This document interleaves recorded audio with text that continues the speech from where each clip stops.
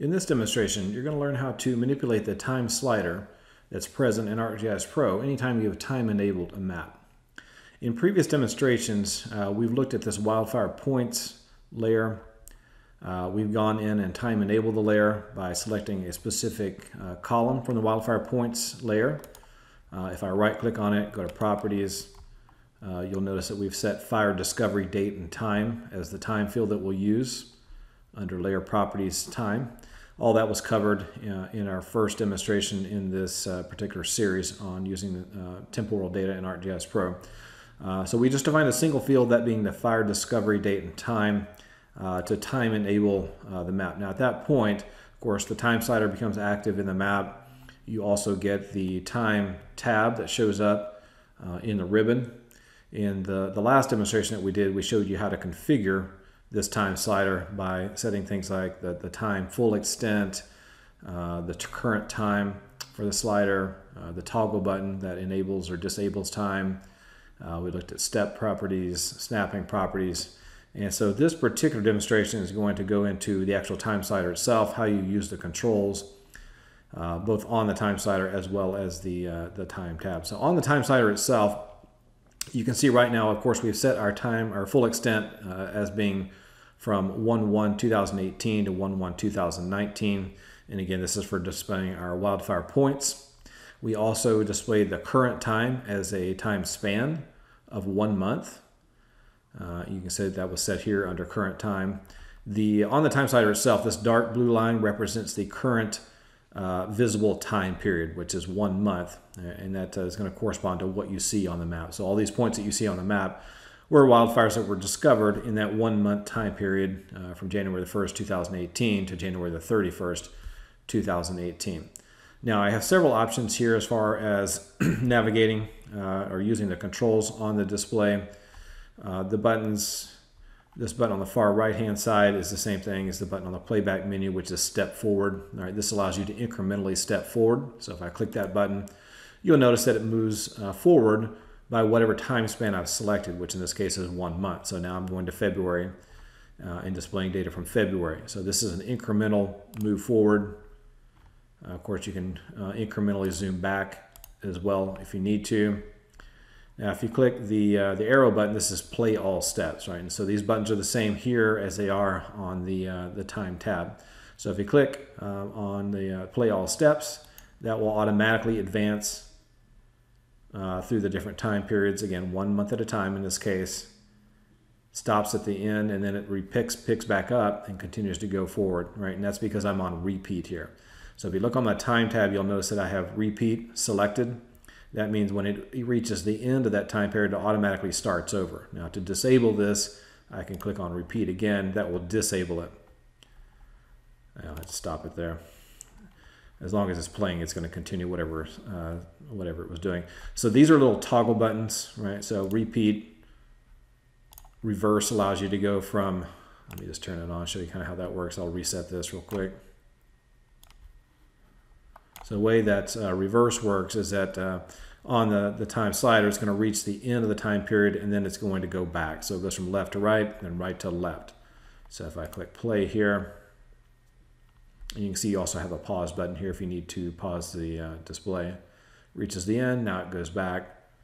All right, so that's what reverse does, right? It goes left to right, and then it doesn't stop. It just goes straight from right to left. All right, now you can also speed up or slow down the playback. So if I set it to a little bit slower, now I click play. Now it'll move a little slower as we go forward in time.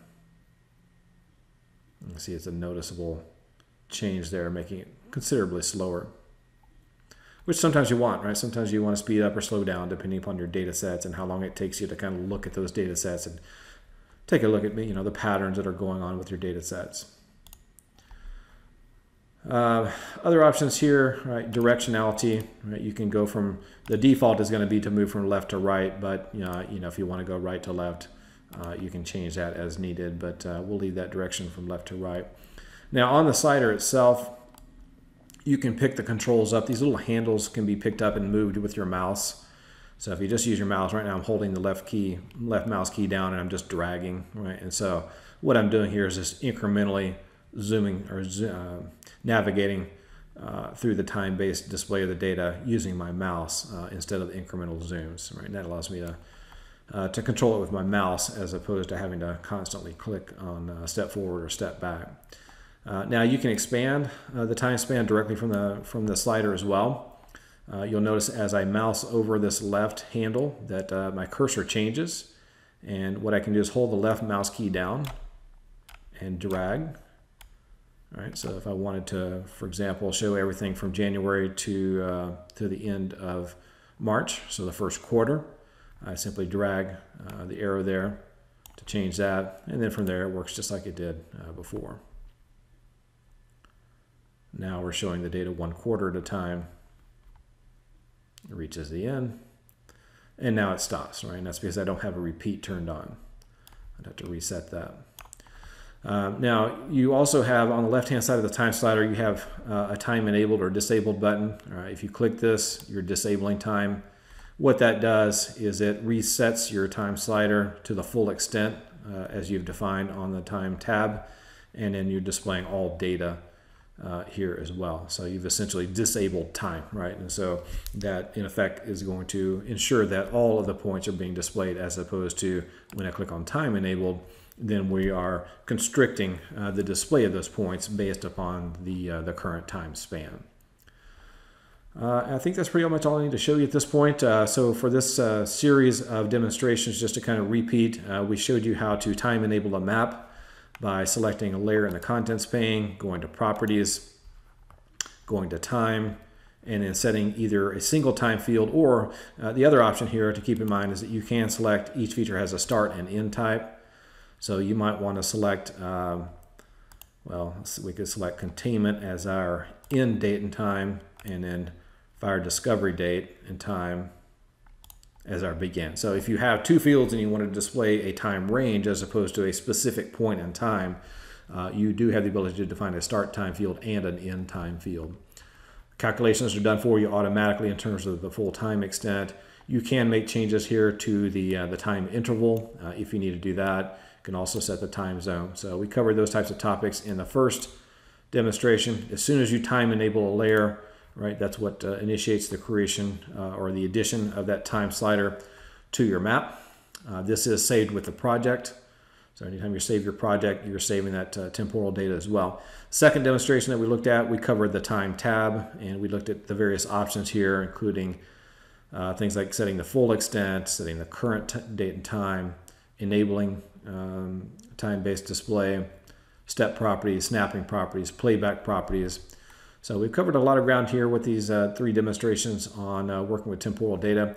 Hope you've enjoyed it. Keep in mind we also have a course, a short course called ArcGIS Pro Short course called Working with Temporal Data. If you want more information on this, that includes lectures on this topic along with exercises and these demonstrations that we have covered as well. So thank you for joining me.